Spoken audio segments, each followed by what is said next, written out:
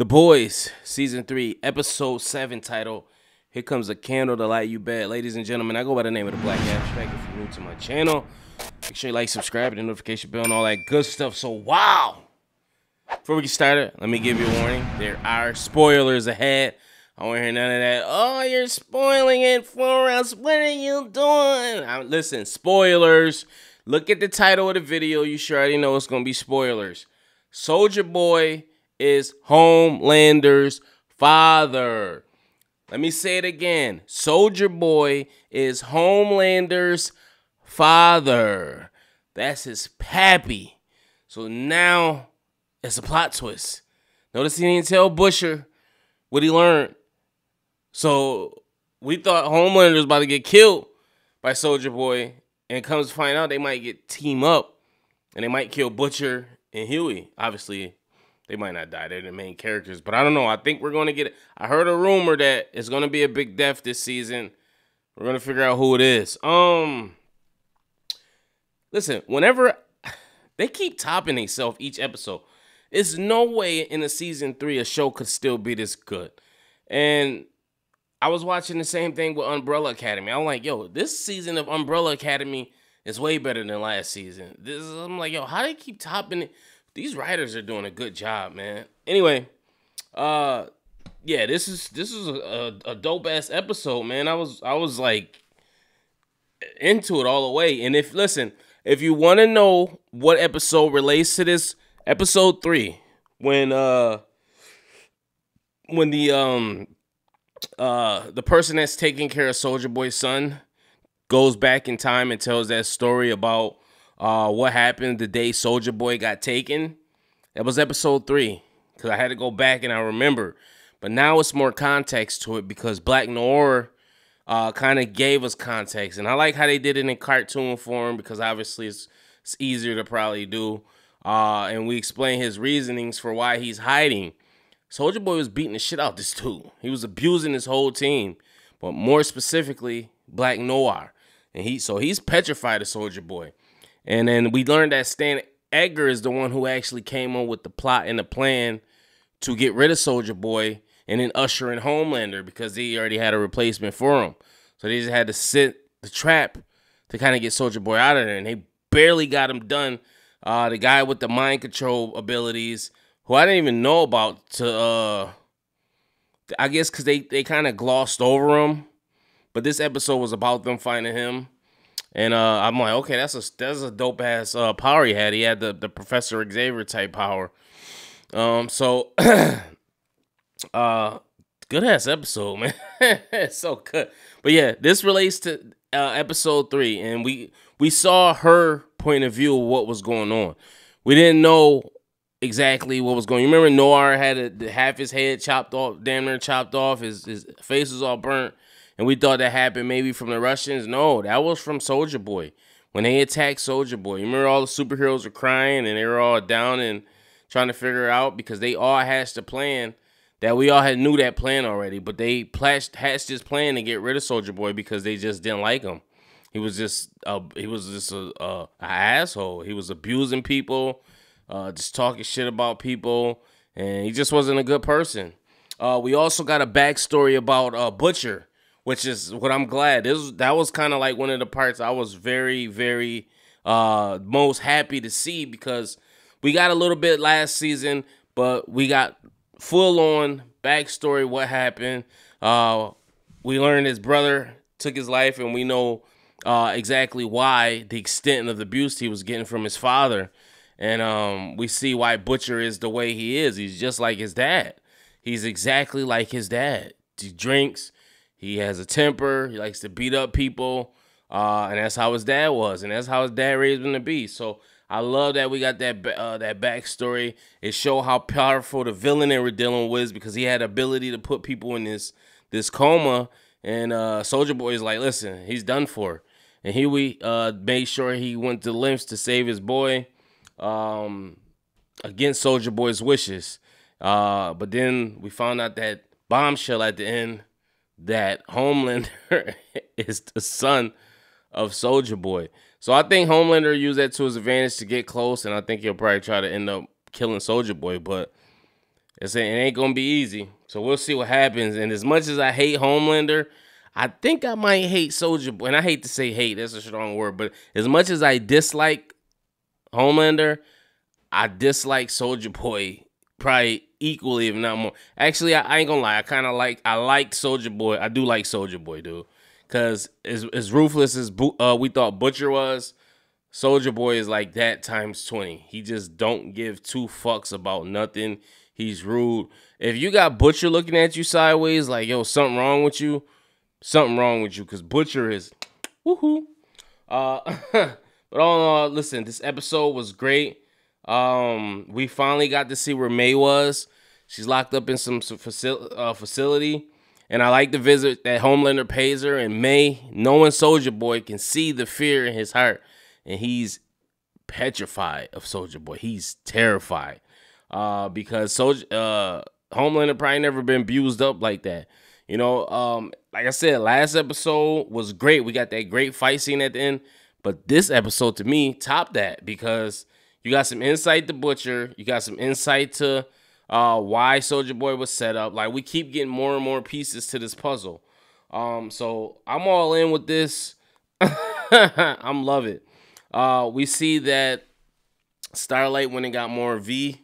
Well, she went and got the real V for old girl because she wants her healing powers back. And I was just like, I don't know how to pronounce it, Kamiko. But she went and got some V for her, and I was just like, yo, how she just walk up in there and nothing happened? But then we see that confrontation with Homelander. Homelander's like, yeah, this is what you're gonna do, blah blah blah. And I come to find out she was filming it. We don't know if she was really filming it because we didn't see any backlash or anything that happens from it. All right, but it's funny what they're trying to do with the whole parallels to kind of like conservatives and whatnot and fake news. Like, Homelander is supposed to be, I guess, reminiscent of Trump per se, with the rhetoric he's spitting about Starlight. He's at a rally, and he's not even like president, but he's at a rally for the next president, and he's spilling on about Starlight because she exposed everything in the last episode, and he's talking about he's just going on a tangent, but they're making up saying she's, you know, it's just the same way the conservatives do the Democrats. Oh, they're running sex rings, and people start believing this shit. Now it's something you don't know what to believe because there's weird shit out there in the universe, but it just shows you how people are easily to believe people if they just truly like them that much. And we see MM has his daughter there with the stepdad, and I'm thinking the first one I saw him, I said, yo, why would he bring this man's daughter to the rally? This one, yo, if you believe in that, that's fine, that's on you. Don't bring the man daughter. And I knew that was gonna come back to bite him. And sure enough, he sees the picture, he posted on Instagram, and he goes to confront him. And she's like, yo, why would you do that? And he's like, yo, Soulja Boy is looking for him. Why would you do that? Put her harm way. Soulja Boy doesn't really exist. It's a lie. Starlight, blah, blah, blah. And Milk can't tell him, like, listen, I'm working closely with Starlight, and I've seen Soulja Boy close up. I know he can't say this because, first of all, you might not believe him, but then he can't really blow what he got going on. But he's just like, listen, man, what you want? He said the same thing. Hey, what you want to do is on you. Just leave my daughter out of it. And he's like, he had to say something slick about it. And Milk just gave it to him. And I can't blame him. He had it coming. I ain't even gonna lie, because he was out of pocket. He was out of bounds. He had no right to take her to that rally. And then he had no right saying that. It's dangerous out here, what's going on. And obviously, I understand you support or like Homelander, but leave the kid out of it. You know what I'm saying? Like, this, why would you bring her to that? It just don't make sense. Aside from that, when Butcher was going through his phase, the situation in his mind, and he was seeing everything, I like when Huey rescued the guy, mind manipulator, whatever his name is, and he's like, yo, can you wake my friend up? He's like, no, I went inside his mind. He's a piece of shit. Like, yo, like, no, just he don't even need to be here. I just been inside his mind. He all fucked up. And we see in his mind why he's fucked up, and he feels guilty for the death of his brother, taking his own life because he kind of just left him there to kind of fend for himself when he know he wasn't built like that. So it was nice to see that humility in Butcher. We don't see that too often from him. And then we find out that he really cares about Huey because his name gets brought up, and he's like, yo, you're going to let him die like everybody else you love, blah, blah, blah. And Huey's name gets brought up, and it was real. Huey and I like this little dummy mission Huey and Soldier Boy are going on. Huey's so naive to everything, but Soldier Boy is like, listen, I done seen it all, done it all. He just shoots this priest, no hesitation. He's like, I'm telling you, this is such and such doing this.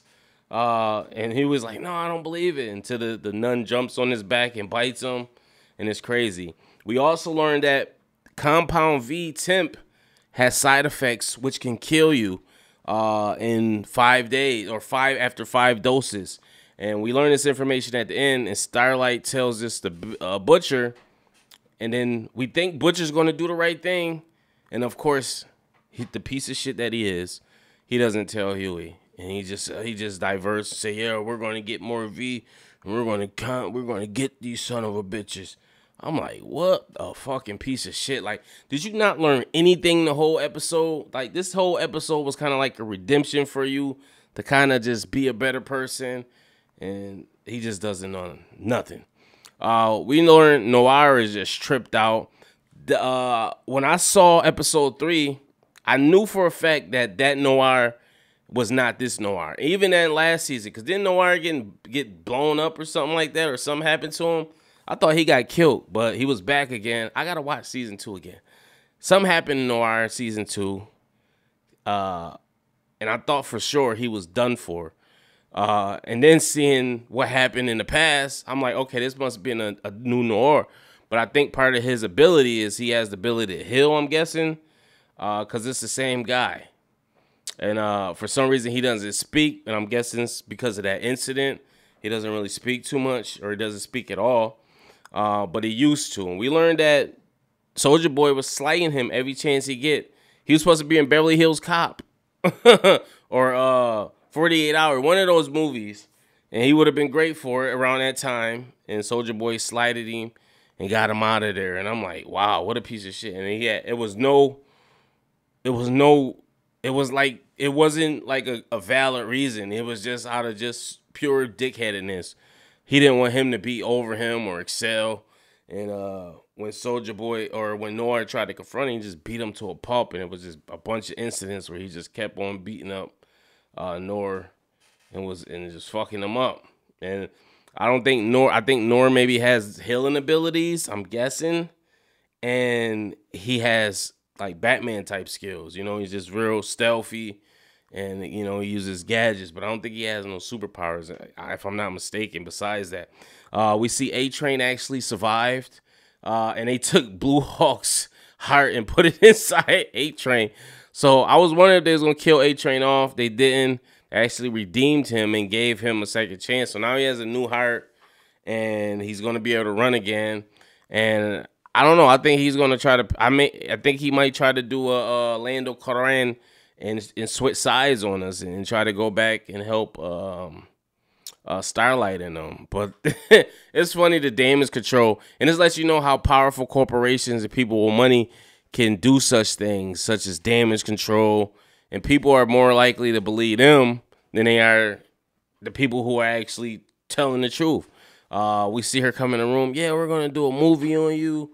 We're gonna do, biopic. We're gonna get Tom Hanks to play your coach. And he's like, yo, my coach is my brother. Like, what are you talking about? So it was all funny. We see Homelanders losing his shit because he's scared shitless of Soldier Boy. And let me get her name right.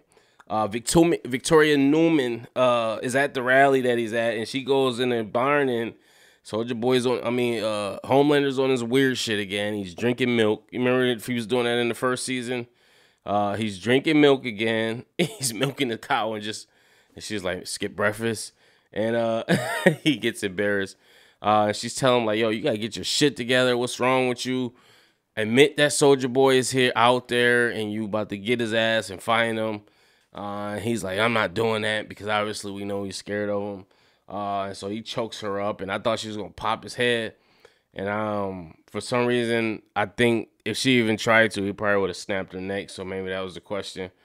But I'm like, yo, why you just don't pop this nigga head? Like, what's going on here? It was a bunch of little I was just little nitpick moments. I was kind of like, well, she could have popped his head. And then when Starlight left the building, I'm like, well, Homelander could have just followed her. He flies. All he had to do was fly up on the roof and follow her and see where she was going. But, you know, it's TV. It is what it is. Yeah, so she gets the other V. It was weird seeing Nora with the cartoon characters. That kind of threw me off, but I guess that's just his way of coping with stuff, his imagination, because he doesn't talk to anybody. So, and it was crazy to see him hiding out. He's just, and then you see him making his food, and I'm like, okay, he about to eat, and he doesn't eat anything. So the man don't eat.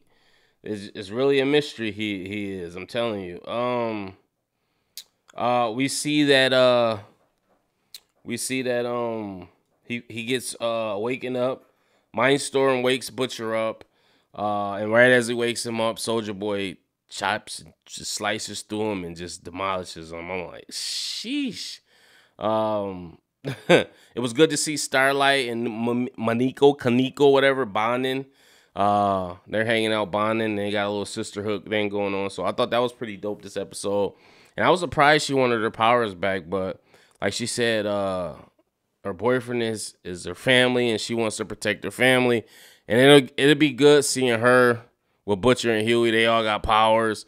For some reason, I think Butcher or Huey are going to wind up taking the permanent V. I think that's going to be the only way to counteract the temp V is they take the permanent V, and they'll have permanent powers. And I think that somehow Milk or the other guy is going to get powers as well. That's just my assumption.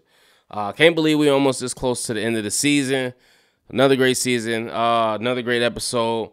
Probably missed some things. If I did, we could talk about them in the comments. I think I covered all of the great or the important parts. But more importantly, we find out that Soulja Boy is Homelander's father. And I'm like, this is good shit right here. Post your comments below. Make sure you like, subscribe, hit the notification bell. As always, peace, love, and prosperity on the Black Abstract. Go to prayforbuffalo.com if you need some shirts. Peace.